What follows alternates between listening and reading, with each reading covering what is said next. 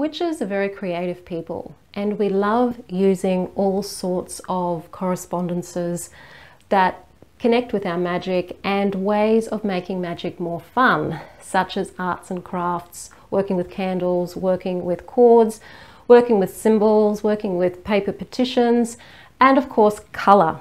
And colour is something that we love working with.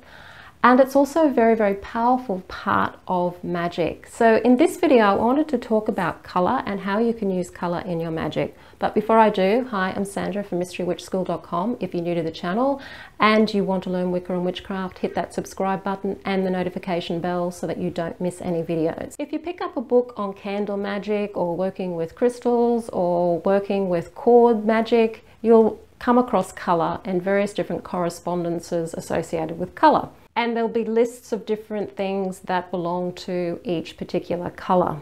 And a lot of this comes from the planetary connections to colour, because the planets have connections as well to various different colours, as you'll find out in candle magic.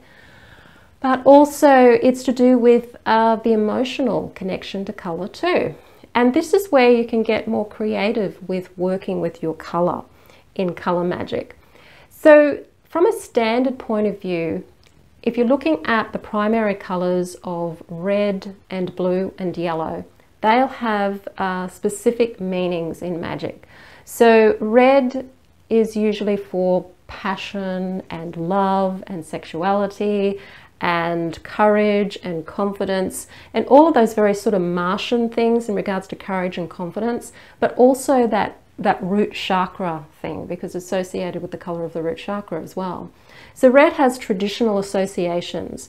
So because we use color as a correspondence to match what we are intending when we are doing our spell crafting, you might use a red candle if you're doing candle magic, or a red cord if you're doing cord magic, to bring in more courage or more confidence, or to attract love, especially more of a passionate love into your life, or if you're wanting to rekindle passion in your relationship, you'd use a red candle. But think about red also in regards to how you personally relate to that colour, because there's a personal element to magic too. So think about when you're looking at your colour charts in the books on candle magic, think about the colour, or have the colour there in front of you, and just write down in your journal what you feel about that colour. How does that colour make you feel? So what are your personal associations with that colour? With yellow, for example, it's used a lot for the mental realm because it's associated with Mercury, the planet Mercury,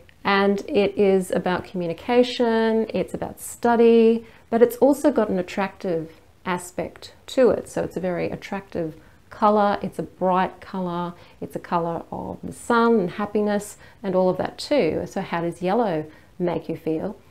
And then you've got blue, which is often associated with peace and healing, and the watery sort of colors. You've got different shades of blue as well, and the different depths of the color blue will have different significance and meaning.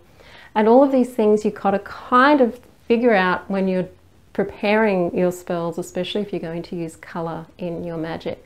When you're dealing with color, always think of the three primary colors. You've also got black and you've got white there. White tends to be associated with purity and peace and healing as well. Black is associated more with protection and banishing, or anything that you're wanting to move away, or if you're wanting to explore the depth of feeling, particularly if it's something like grief, then black's a good color as well. Those 5 colors are really your base. And when you're thinking about working with the other colors, you can start to look at how these colors work together. So orange, for example, is a combination of yellow and red. So when you look at the traditional meanings associated with orange, you get attraction, you get a bit of courage, you get success, you get these sorts of things with orange because it's a combination of red, which you've got your passion and your courage and your confidence side, and yellow, which is the attraction. So orange is like a combination of those 2 colors. And so think of orange as being a bit of both where you're wanting to bring in that attractive aspect to the color as well as the confidence of the red. So you can blend the colors like an artist blends colors when they're doing a painting. If you're working with a color like purple, where you've got blue and red, then you're working with the softer aspects of blue. And if you're working with a darker blue, you may be working more with those Jupiterian aspects of expansion. And you've also got the red, which is the courage, the confidence, and the passion. So if you're working with the color purple, you can see that purple is often associated with power. It can be also associated with spirituality, particularly a lighter version of the purple. So you're adding the white, so the purity coming in with the white.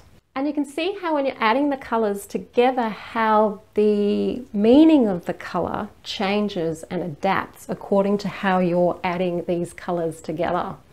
So this is a way of approaching color magic. If you're wanting to go beyond the basics of color, which is the reference list of what they mean, and just starting to understand a little bit about how they resonate and why they resonate as they do. Other colors like brown are very earthy colors. Now brown's of course got 3 of the primary colors in it. So it's resonating with a bit of the confidence and the courage. It's got the peacefulness of the blue and the healing aspects, and it's also got that attractive aspect of the yellow as well. So brown is often associated, if you're doing any work on wanting to find a home or to heal any sort of anything which is to do with something that's closer to nature, like working with healing animals or anything like that. Think of brown as that sort of a combination of all of those 3 primary colors. So you're dealing with a color that's very much a bigger power than you think it would be. It has that confidence, it has the attractive element of it, and it also has that peaceful and expansive aspect of the blue in there too. So think of the different ways you can use brown candles. They're not a common color. Brown isn't common in candle magic. You don't see it very often. But maybe in the comments field below you can write down how you think you could use that brown color in your magic. What's another color that I haven't gone through yet? Green. Green is an awesome color. It of course is blue and yellow, so it has that peaceful, expansive aspect of blue plus the attraction, mental aspect of yellow. And when these two are together, you're working with a combination that is very healing, because you've got the healing aspect of blue and you've got the attraction element of yellow and the focus of yellow. So the healing can be very, very focused when you're working with green as a healing color. Green is also the color of the heart chakra, and it's also associated with the planet Venus. So you've got a lot of love energy coming in through there from the planetary aspect as well. So green is a beautiful color to work with, and there's some of the qualities of green.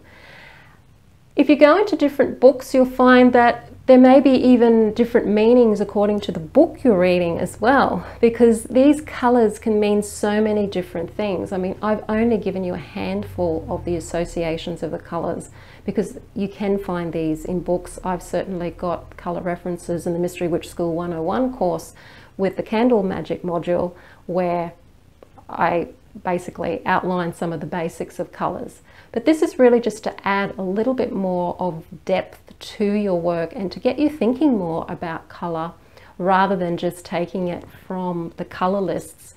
How can you work with color and work with the combining of color in order to help you with your work? If you're an artist and you work with combining color yourself to do magic, so maybe you use your artwork to do talismans, then you can have a lot of fun with how much of a certain color you add to get a certain secondary color out of the combination of those colors, and how that's going to tweak your magic in a particular way so that it has an outcome that's more focused on the nuances of how you want your magic to work out.